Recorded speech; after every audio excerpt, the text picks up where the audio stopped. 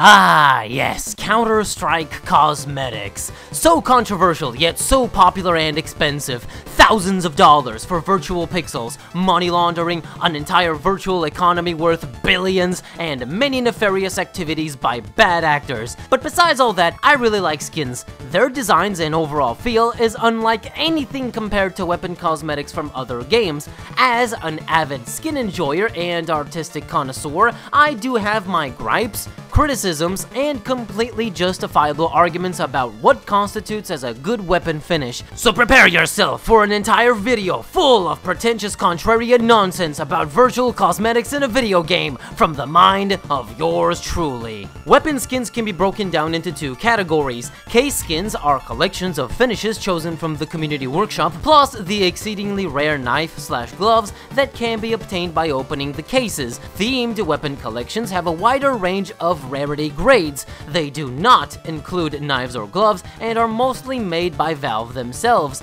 These skins can be obtained as weekly level up drops, but this only applies to certain collections. Others can be obtained as exclusive rewards during operations, but most collections are retired and can only be purchased from the existing supply available, even though Valve has never stated such.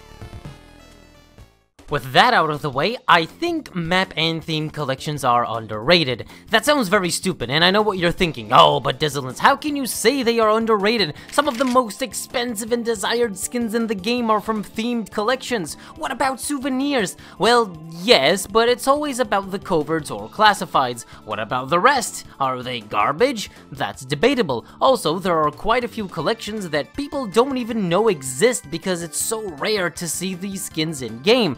I am of the opinion that most skins have their own merits. It shouldn't be always about what is the flashiest and rarest skin in the game. 000 float with 4x Cattle 14 stickers? Get out of here! DreamHack 2013 souvenir skin with Frosty the Hitman foil sticker? Now that's exotic. I'm just not really a fan of skins from cases, and I do not mean to discredit the artists. They are doing a fantastic job. It's just not for me.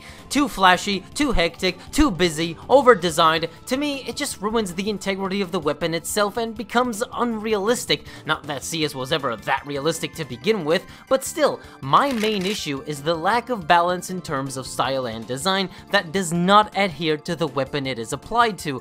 Let's look at the AK point disarray. Besides a few interesting design elements, most of it is just a cacophony of colors and shapes, and while that may be the point of the composition, it still would have had the same effect, or better, if it was simplified. Now, let's compare that to a collection skin that seems just as busy and is overall close in rarity grade, the AK Safety Net. Despite the colors and shapes it forms, the overall composition is a lot more unified and simpler to read, to great effect. The barrel, magazine, and I think that's the bolt carrier are just black. Other bits use a sort of pale turquoise color, but the stock, grip, and forend use the main graphic with an orange foreground pattern that complements the gray turquoise background and the rest of the skin for that matter. It just makes it more nicely balanced. Obviously, Valve holds community skins to their own standards and have accepted many highly illustrated skins in the game. They have even stated in their workshop style guide that illustrations must interact with the weapon it is applied to, and seeing what is accepted in-game, this rule seems to be maintained and completely contradicts my ramblings about weapon integrity and balance, but I have a different perspective, maybe a bit biased even. Also, I'm not saying all skins from cases suck. There are pretty clever or uniquely designed finishes that definitely deserve props, and there are over-designed flashy collection skins, but those I can kinda give them a pass due to how exceedingly rare they are to get, even during operations. I mean, if the chances of it dropping are close to zero, it might justify the level of salience on the skin. Additionally, in the workshop style guide, it is mentioned that colors shouldn't be too bright or dark. Skins like the M4 and Tech-9 Decimators had to be slightly desaturated. Overall, I do think with skins being detailed and flashy, that just kinda cultivates this standard by the community where anything less is looked down upon. I mean, let's look at the Dreams and Nightmares contest. It had great submissions, but ultimately I think Valve chose what best fits with the game, as they always do, yet people were still disappointed that the skins with more effort put into them did not get chosen. Back to themed weapon collections, I do think they are not appreciated in the same way as cases. Evidently though, they do have their own niche, and if we look at their price trend, it's always up, but that's due to them not dropping, and there is demand for the higher tiers, which causes people to do trade-ups, deleting the lower tiers, which results in the entire collection going up in value over time, but hey, that makes these collections pretty investable long term. Another thing to add is patterns and float, which I know exist in case skins, but not in the same way. In collections, there is quite a bigger variety, and it can sometimes change the outlook of the skins. Fade percentage, Easter eggs and patterns, high floats, low floats, 0.06 factory new capped skins are way more common. In a way, you have the same skin, but multiple flavors depending on what you are looking for. Maybe I'm being overdramatic about this whole thing, I just have such a passion for themed collections. I just love the additional rarity grades, the themes they follow, based on maps or certain subjects, the fact that they cannot be infinitely printed, the differences between each collections with the rarity grades. Okay, now, enough pointless drivel, let's explore some cool skins. Now, I'm not gonna do an in-depth review, I'll do that for another time. For now, I'll just briefly examine the history and appearance of themed collection finishes. Starting with the originals, the first ever collections introduced during the Arms Deal update on 14th of August 2013. Man, this was such a revolutionary update which not only brought skins, but the silenced M4 and USP as alternate CT weapons. Unfortunately, nobody realized it was revolutionary. Back then, a majority of people really did not like the idea of these TF2 type microtransactions and cosmetics being brought to CS, but the new weapons were a nice addition. The new collections were 8, excluding the 2 from cases, and the way you could obtain them was as timed drops. There was no XP progression and weekly drop, but it was still a set number of items per week, but getting them was at random. The information I found is kind of vague, but the drops seem to be at least twice as many compared to nowadays. The skins themselves, besides a few iconic ones, aren't really remarkable in general, but I do find them unique because they still represent the aesthetic of the map. The repetitive patterns plastered on different guns with different colors I find to be quite charming for what it is,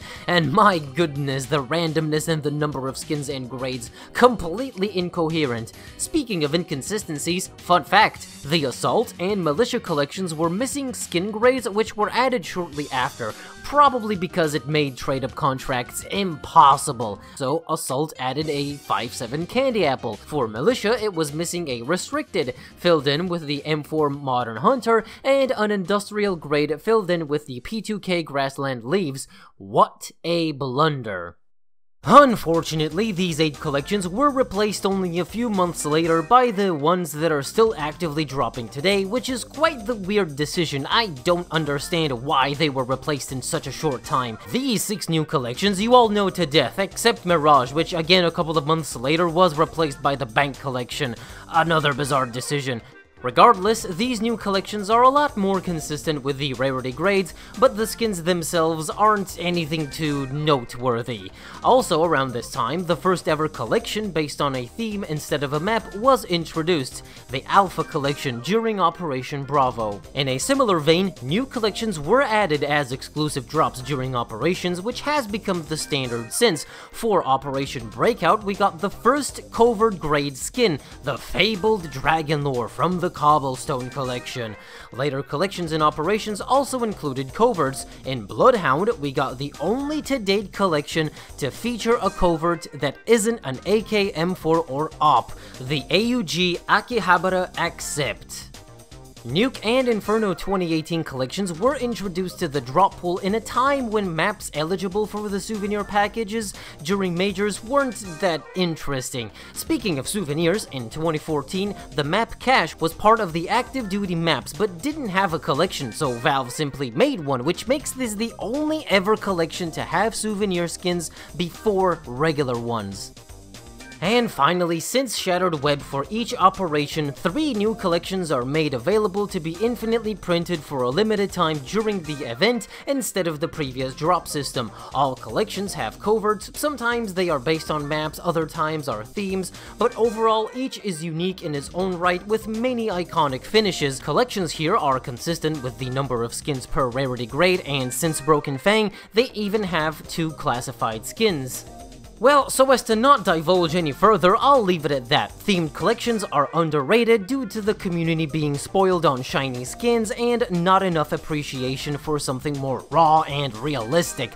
And I will take that to the grave. One last thing I want to add is I really wish the retired collections can come back in some capacity, maybe as mission rewards just like they did in Operation Vanguard. Maybe this whole subject is not as much of a profound idea, like I'm such a quirky contrarian and I'm being too hyperbolic, but then again, nobody talks about the history of these things and not many people really know of the existence of some of these collections. And on that note, I need to put some grease on my door hinges. All that squeaking has been getting on my nerves lately, but I must be careful. Last time I spilled some grease on the floor, which made it quite slippery and impossible to clean off.